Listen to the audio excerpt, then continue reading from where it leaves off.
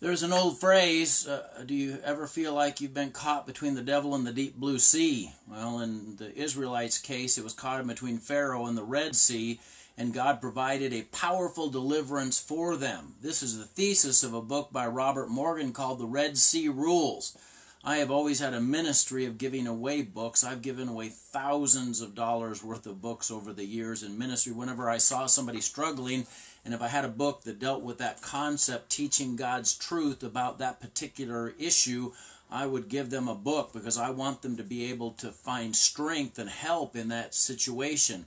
No other book have I given away more than Red Sea Rules. Red Sea Rules has helped me profoundly in my own life. It's 10 God-given strategies for dealing with the difficult times in life. 10 God-given strategies for dealing with the difficult times in life. And who doesn't have difficult times? I mean, whether it's some workplace issue that seems like it's spiraling out of control, or a series of family relationships that make you feel like you're in the middle of some bizarre pinball machine and you're bounced off of one issue and then another issue and then another issue, or whether it is just the general chaos and malaise of the days that's creating distress in our life, we find ourselves sometimes trapped and we don't know exactly what to do. So God wants to give us some overarching principles that you and I can apply to our life so that we can have help in the midst of that. But let's work our way through Red Sea Rule number 1. Red Sea Rule number 1 is this. Realize that God means for you to be where you are. Realize that God means for you to be where you are. We sometimes have what I call destination disease. We feel like if somehow I just lived in another state, everything would be better. Somehow if I just had another job, everything would be better. Sometimes if I just had another wife, everything could be better. If I just had different kids, everything could be better. That's not the reality. The reality is that we are responsible for our own situations. We are the ones that need to learn specific lessons in the midst of the situations in which we find ourselves. And so God uses our circumstances to teach us and to train us. In fact, I would argue that the entirety of the Israelites' journey from Egypt, the land of bondage, to Canaan, the land of promise, is a series of valuable lessons that they learned, but also it's valuable lessons for us that we can learn so that we can move from bondage to promise. So we can move from feeling trapped to being triumphant. And Red Sea Rules is really about that. So know that God means for you to be where you are, and He's going to use your current situation to develop Christ-like character in you as you turn to Him and trust in Him in the midst of this. Let's read the first few verses of Exodus chapter 14 and see where Robert Morgan gets this concept about the Red Sea Rules and that God meant for them to be where they are. In Exodus 14 verse 1, and the Lord spake unto Moses, saying, Speak unto the children of Israel, that they turn and encamp before Phileroth, and between Migdol and the sea, over against Baal Zephon, that before it shall encamp by the sea. For Pharaoh will say of the children of Israel, They are entangled in the land, and the wilderness hath shut them in.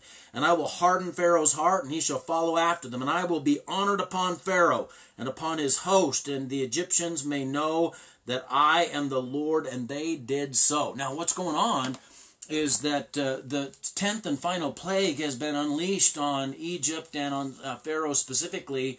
The death of the firstborn, as the death angel passed over the entire land, and any place that didn't have blood on the doorpost, the firstborn died in it. And Pharaoh is finally done with the children of Israel, ready to send them away, to get them gone, and they're headed out.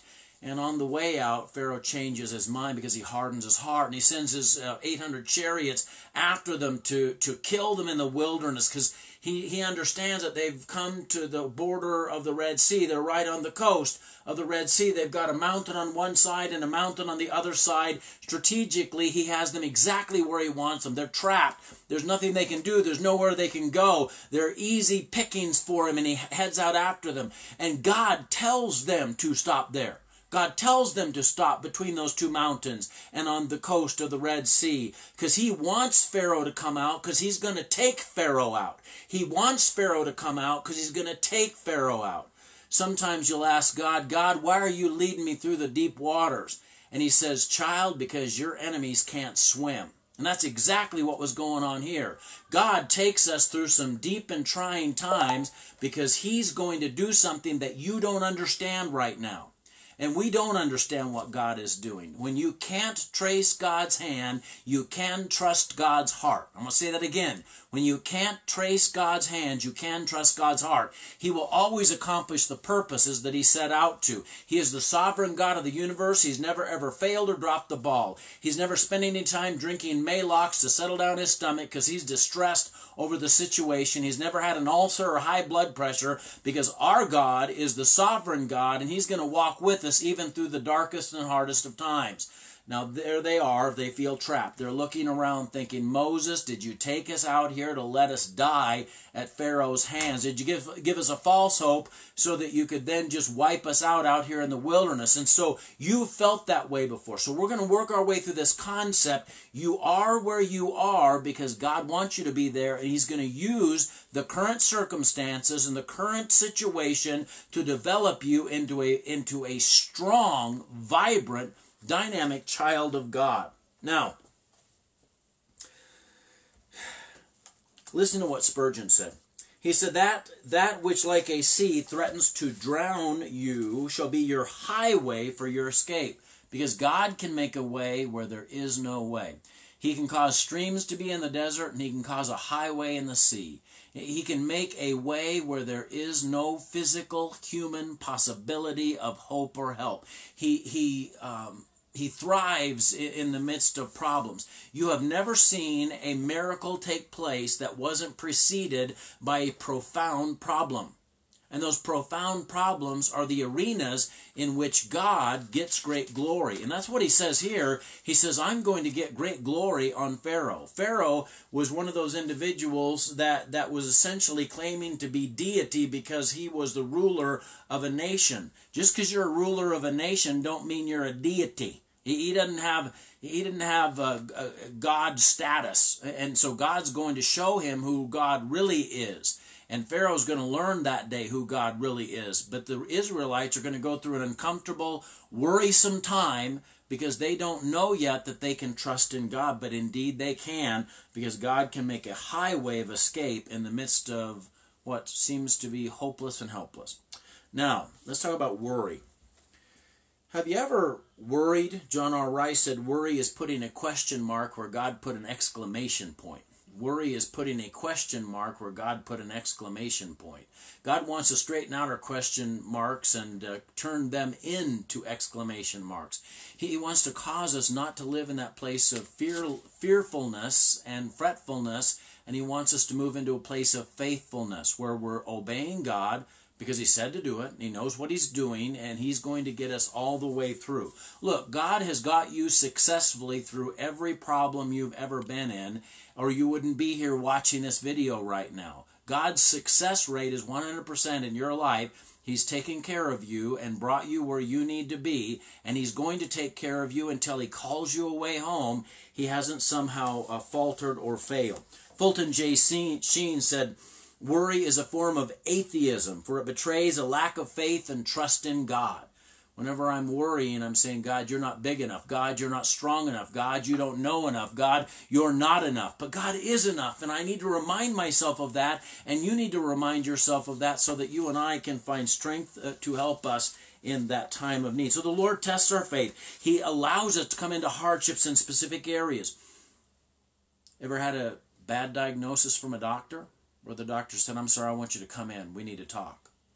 Or you got a pink slip in your inbox and you found out you were laid off and didn't know when you're going to be brought back on. Or maybe you found yourself agonizing over struggles with your children and you got some prodigals that are running hard from God, headed hard a wrong direction that you know is going to be harmful to them, and you desperately want to intervene, but you know that you've got to cast them on God and trust God to carry them where they need to be. On and on. A troubled marriage. What do you have that is this Red Sea moment for you where you find yourself up against something not of your own choosing that you would never have chosen, but God is going to move in it in a powerful way. Let me take you through some people in the Bible who were at one of these crossroads, one of these devil in the deep blue sea kind of things. Hagar found herself forced into the desert to die with her child. She had nothing. And God meets her, sends an angelic presence to her, and promises her that he's going to take care of her. And not only is she going to live, but her children are going to become nations. And then, or Joseph, who's sold into slavery in Egypt by his brothers, absolutely rejected by the people who should have loved him, who should have cared for him as his older siblings. And instead, he's beaten, cast into a pit, sold into slavery by his brothers. Ultimately, by the end of the story, he's the second most powerful man on the planet. Or you might look at Moses, who caught between the splendors of Egyptian royalty and the afflictions of God's people, ends up becoming a fugitive and spends 4 decades in the backside of the wilderness before God calls him to be the deliverer of the children of Israel. But he goes through this time where he's up against the devil in the deep blue sea. Hezekiah was seeking revival. He was trapped by the most powerful army on earth, bent on annihilating his people, and God supernaturally moved to deliver his people without them having to fight at all, merely through the weapon of praise. David, anointed by Samuel and then pursued by the Israelite troops. He's told he's going to be the king, and then the king, who's still the king, is chasing him, trying to kill him because of a bitter jealousy in his heart and an evil demonic spirit that's controlling him. And ultimately, though, David is not only the king, but he's the best king that Israel would ever have. The Lord's disciples sailed at his command out into the Sea of Galilee, only to face a terror-filled night of a storm and out on the waves. And God speaks peace, and everything calms down. He comes walking to them on top of the stormy waters. The Son of Man, seeking to fulfill his Father's will, is killed on a cross, and yet he's resurrected the 3rd day, ascended to heaven where he ever liveth to make intercession for us. The apostles whipped and murdered for preaching the truth of Jesus Christ, but they turned the whole world upside down with that preaching. Jesus said, "In the world you shall have tribulation, but be of good cheer. I have overcome the world." That's a good P.S. I have overcome the world. God allows our faith to be tried. Remember that God has put us in difficult situations, or has allowed us to be there sometimes for reasons known only to himself. You are there by God's appointment. Whether you are in a bad situation because of your own mistakes or sins, God wants you to be there because he's going to teach you something. Now, I'm not saying that God made you sin. We chose our own mess, but God wants to teach you something in the midst of the mess. See, it says God works all things together for good to them that love him and are called according to his purpose. Romans 8:28. And that means even the bad things, God works them together for good things, because that's how sovereign he is. Now, he doesn't make men sin. He doesn't make pharaohs chase armies just at some whim that he has. But God is going to take the bad and turn it into something amazing as you and I learn the lessons we're supposed to learn. So what we often want to do is we want to, think of the dashboard in your car. The oil light comes on. And you look at it and you go, oh, there's a problem. And so you want to somehow disable the oil light so that red light's not bothering you while you're driving. Now, what you're supposed to do is learn the lesson of the oil light, put oil in the car so that it won't burn up the engine and you won't have to buy another car. But what a fool would do is take a little hammer, a ball-peen hammer, break out the oil light and say, there, it's not bothering me anymore.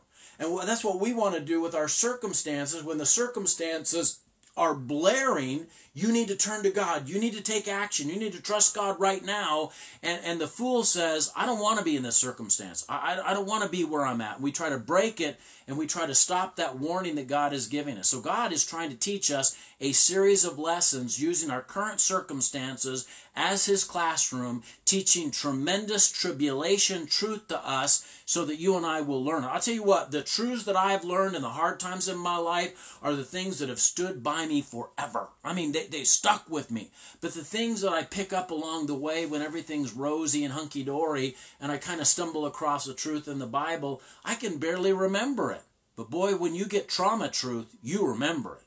And once you learn the lesson, then you're able to advance to a different situation so that you don't have to be in that situation anymore. You move from one grade level to another grade level. Now, there'll be other issues there, but it won't be the same issue. It won't be a Pharaoh issue. It won't be a Red Sea issue. It'll be something else that you face down the road, but God will teach you a truth there. And then you advance, and then you advance, and you advance. And you move from faith to faith. I hope that makes sense. Hey, let's pray. I'm going to pray for you in the midst of your devil in the deep blue sea moment. Dear God, I pray that you'd be with these dear ones under the sound of my voice. I know that they love you. I know that their desire is to please you. I pray that you would be with them in this moment in time. God, I do not know what is causing them to cry into their pillow at night, but I know that you do. I do not know what causes an ache in their heart right now, but I know that you do. Lord, I pray that you would move in a profound way. You have the ability to reach down and touch us in those areas of grave need and bring about life. You can cause the mantle of heaviness to be cast off for the garment of praise. Give us the ability to be able to worship you, to praise you, because we trust you to know what you're doing in the midst of our devil in the deep blue sea moment. Give us your strength, God. Help us to remember that we are where we are for your purposes, and you're going to grow us into the men and women that we need to be. In Jesus' most holy, precious, and powerful name, amen. Hey, God bless you. Thank you for tuning in.